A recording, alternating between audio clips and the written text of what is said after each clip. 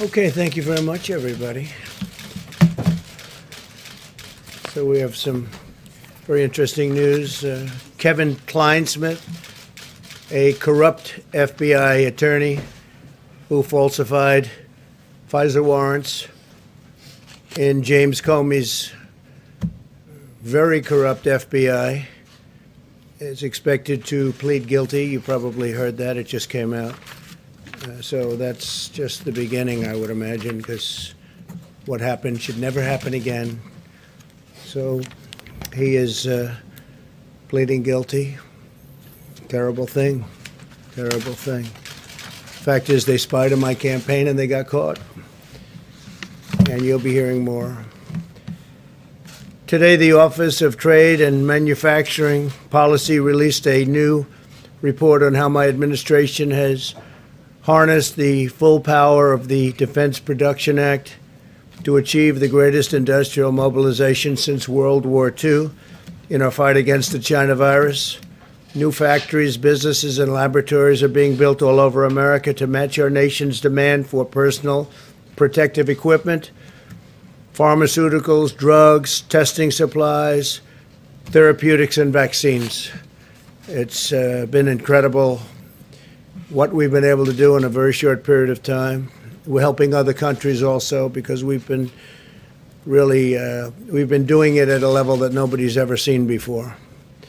It was just announced a little while ago, industrial production rose for the third straight month. It's a big thing.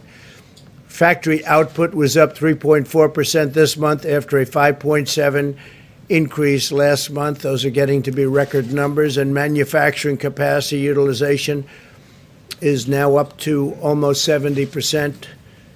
So we're coming back very strong. We should have a very good third quarter. We should have an unbelievably good next year. Next year, if we don't mess it up with somebody that has no idea what they're doing, could be a fantastic year.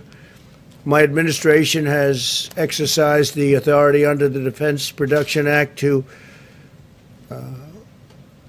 a number and related authorities at 78 times, dispersing over $3.5 billion to speed the development and manufacturing of essential materials. So, put it a little bit differently, the administration's exercised the authority under the Defense Production Act and related authorities 78 times. That's a lot, Peter, right? It's a big number, 78 times. Came in very handy. A lot of times we just mentioned it and they did what we asked them to do. Dispersing over $3.5 billion to speed the development and manufacturing of essential materials. I've used the DPA more comprehensively than any president in history. There was a time when the media would say, why aren't you using it? Why aren't you using it? Well, we have used it a lot. Where necessary, only where necessary. For the most part, we've had tremendous cooperation. By invoking the DPA, we mobilized the extraordinary productive might of General Motors to manufacture ventilators. GM repurposed the Kokomo, Indiana plant in just 17 days, an all-time record, and has now produced over 21,000 ventilators. We're also working with Ford Motor Company and General Electric to produce over 30,000 ventilators a month.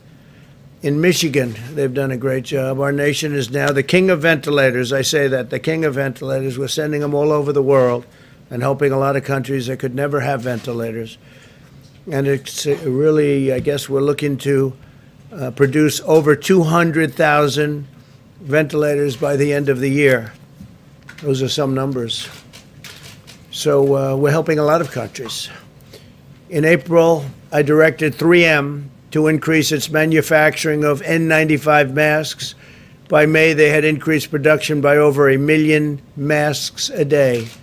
Think of that. They increased production of masks by over 1 million a day. 3M is now manufacturing an additional 39 million masks a month. We also worked with Honeywell to open factories in Arizona and Rhode Island. They're now producing over 20 million masks a month. By the end of the year, domestic U.S. manufacturing will have produced over 1 billion N95 respirators, and all of them are made right here in the USA. That's a big difference from the past. Overall, we've increased N95 mass production by 400 million masks a year. Now, the media might say, why not 500? Why not 600? Nobody's seen numbers like this ever. We delivered more than $75 million in support to Puritan Medical in Maine. I was up there. As you remember, we had a tremendous visit and tremendous throngs of people along the roads on the way to Puritan Medical. Puritans doubled their production of testing swabs from 20 million to 40 million per month. They're doing a fantastic job. And so is Maine.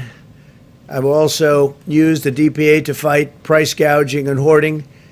My administration located and seized over 500,000 pieces of hoarded personal protective equipment, including 299,000 pairs of medical-grade gloves, 192,000 N95 respirators, and 130,000 surgical masks. That's hoarding. My administration's decisive actions have yielded truly incredible results. People have done an incredible job. We've replenished the strategic national stockpile that was very badly depleted when we took office and totally neglected in the last administration. Since the start of the pandemic, we have tripled the number of N95 masks on hand to over 40 million, tripled the number of gowns to over 15 million, and quadrupled the number of ventilators to 69,000. By September, the strategic national stockpile inventory is on track to contain over 300 million N95 respirators and surgical masks, over 4.5 billion gloves, and over 190,000 ventilators. It's far more than we've ever done before. It's not even close. As we talk about the economy, we continue to restore America's industrial might. We're bringing more jobs to the USA. We understand that the economic health is critical, very critical to public health. We'll be discussing next week some of the outstanding numbers we have compared to any other country. There is no country even close when you look at what we've done compared to them on the from the standpoint of the economy, and also even during the period of the China virus. In the last 3 months, we've added an average of 100,000 jobs every single day. We've also added over 620,000 manufacturing jobs in the past 3 months. That's despite people saying you can't do manufacturing jobs anymore. You need a magic wand, they said, but they were wrong. Weekly jobless claims just fell below 1 million for the first time in a long time. I'm pleased to announce that as part of Operation Warp Speed, the federal government will be partnering with McKesson Corporation, great company, which is a major medical supplier, to rapidly distribute a China virus vaccine as soon as one is approved, fully approved. They're in stage 3 trials. We have many of them going along different passes, also many different companies doing them. Very, very incredible companies. We currently have 3 candidates in phase 3 clinical trials and are on pace to have more than 100 million doses of a vaccine ready before the end of the year, and 500 million doses very shortly thereafter. And we're ready logistically to distribute them. Our military is ready. We have a great general who's in charge. That's what he does, is he distributes things. Usually it's people and weapons, tanks, but in this case it's a vaccine or therapeutic, as it may be. We continue to actively monitor the virus, executing our strategy to protect the vulnerable and prevent hospital overcrowding. As of today, hospitalizations continue to be very stable, and we will be watching always very carefully. Remain vigilant. We ask every citizen to practice good hygiene, socially distance, wear a mask when distancing is not possible, and to protect the elderly. Always protect the elderly. So now we'll take a few questions if you'd like. I say, John, please. Mr. President, on the issue of more money for the U.S. Postal Service and mail-in balloting, if the Democrats were to give you some of what you want, which you articulated in a series of tweets in the last hour, would you be willing to accept the $25 billion for the Postal Service, including the $3.5 billion to sure, they give us what we want. And it's not what I want, it's what the American people want. So in addition to, and I think, John, as part of your answer, I can read this, but in addition to the executive orders that we signed, which are going to be doing terrific things in terms of payroll tax cut, which is a lot of money coming to a lot of people very quickly. I've directed the Secretary of the Treasury to get ready and send direct payments, $3,400 for a family of four, to all Americans. Democrats are holding this up. I am ready to have the UST and SBA send additional PPP payments to small businesses that have been hurt by the China virus.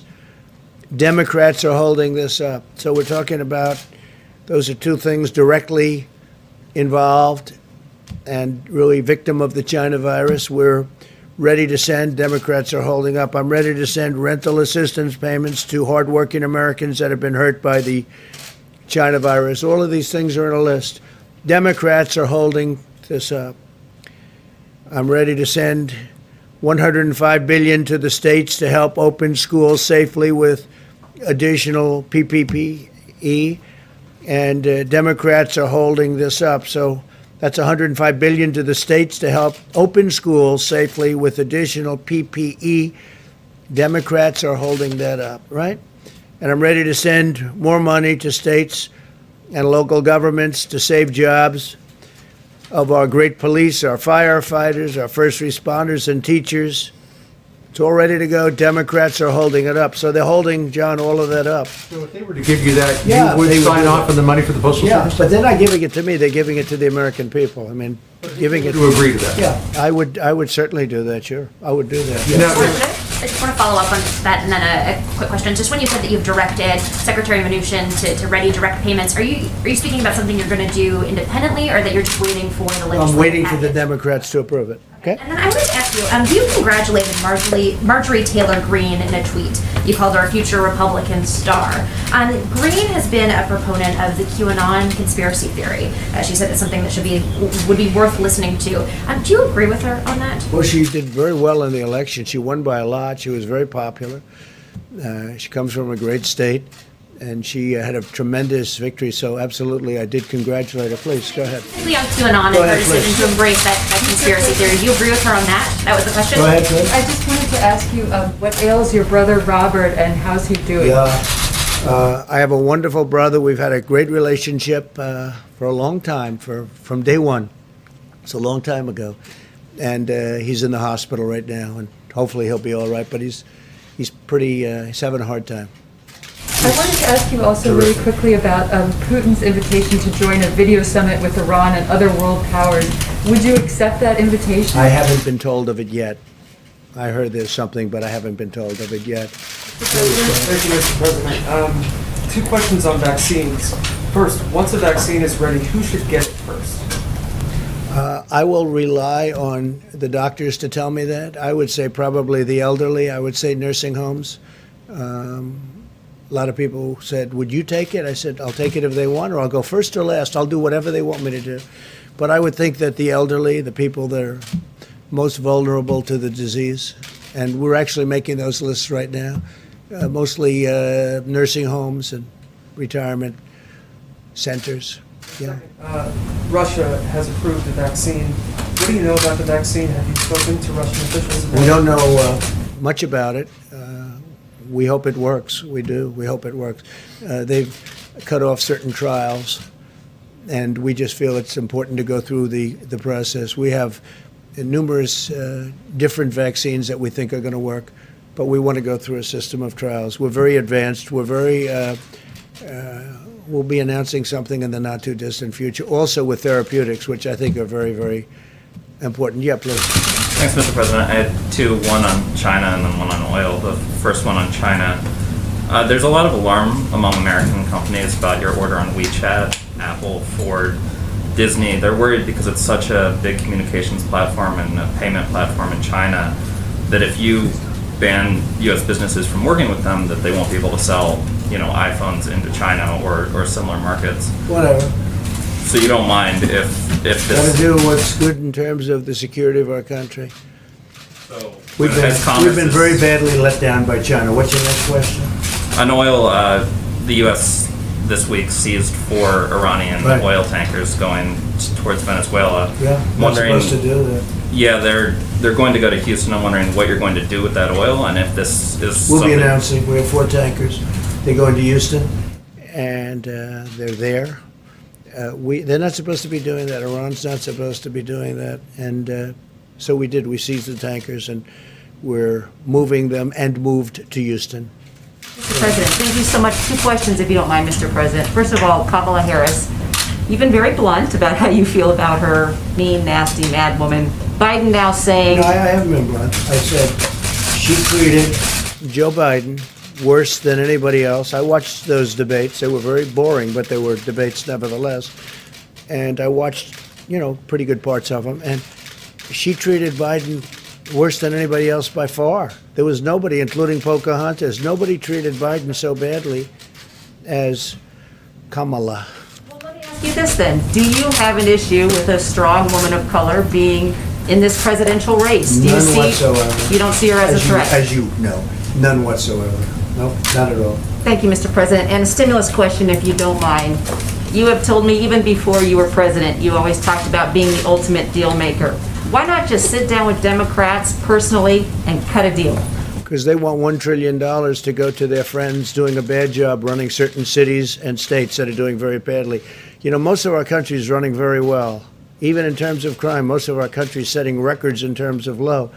But when you look at Chicago, when you look at what's going on in Illinois and New York and other places, both economically and in other ways, it's horrible. It's horrible. Look at Oregon. Look what's going on in Oregon. I don't think they have a clue. We could stop that. If they would request it, we would stop that problem in 1 hour, like we did in Minneapolis. We would stop it in 1 hour. It would be over. It's so easy to do. Please, go ahead. In the back, please. Alicia Powell at the Gateway Pioneer. Yesterday, you announced a historic peace deal between Israel and the United Arab Emirates, and later in the day, Joe Biden tried to take credit for I heard that. That was a beauty. What's your response? We announced the deal, and I appreciate it. Even the New York Times gave it great coverage and editorials today. Wall Street Journal, Washington Post, everybody was saying great. And this is something we've been working very hard on. And I saw where Sleepy Joe tried to claim credit for it. And I'm trying to figure out how that one works. No, what he did is they made a terrible deal with Iran. And the deal was a horror show, and I ended it. They gave him $150 billion for nothing. They gave him $1.8 billion in cash for nothing. They got nothing from that deal except trouble. They did nothing. They're just like they've been weak on China. They've been weak on Russia. They've been weak on everyone, and they were the weakest of all on Iran. No, that was a great deal made by very talented people that work with me, and it's been praised all over the world. And what you'll see now is other countries will come into that deal, and you'll have peace in the Middle East. And Biden doesn't even know, he doesn't even know the name of the countries I'm talking about. Thank you very much, everybody. Thank you. Further complaints against Kamala Harris, Mr. President?